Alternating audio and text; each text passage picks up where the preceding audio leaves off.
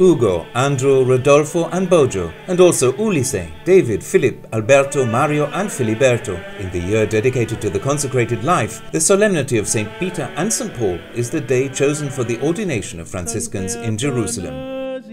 Having new priests and new deacons in the service of the Church on the day of St. Peter and St. Paul can only make us happy. New young men who wish to give their entire life to serve Christ and the Church represent a gift to the Church of Jerusalem, the universal Church. It's beautiful. loro vita a servizio di Cristo e della Chiesa. Bellissimo. 6 priests and 4 deacons from different backgrounds but united by the same gift were ordained by the laying on of hands by the Latin Patriarch of Jerusalem, Archbishop Fuad Tual, after spending the last years of their training here in the holy places.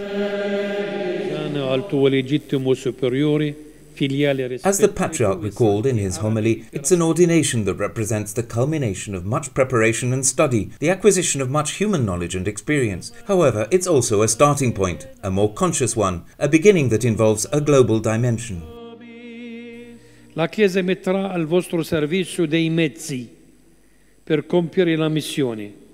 The Church will put at your service the resources to accomplish the mission. Among these means there is a cross to bear, misunderstandings to endure, a Franciscan tunic to wear, and all the consequences that this entails. Anche una tunica francescana da indossare con tutte le conseguenze che essa comporta.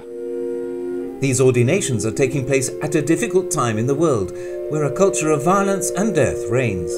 Nella vita dura che viviamo nel Medio Oriente ci sono momenti belli. In the hard life that we live in the Middle East, there are beautiful moments when you feel close to the Lord. But at other times we do not feel His presence. We sense He's far away and we complain. We must give thanks to the Lord for these moments, because frankly it's marvelous to be all together while the world suffers for lack of vocations. All began from here, and here it continues. We thank the Lord. Let's pray for these new priests. Let's pray for the priests who have health problems, for those who live under persecution and don't have the freedom to evangelize or speak the word. Let's pray for all. Let's pray that Jerusalem keeps being a place for prayer and not violence, a place for peace and coexistence for its inhabitants. Un luogo di preghiera, non di violenza, di pace e di coesistenza per tutti gli abitanti.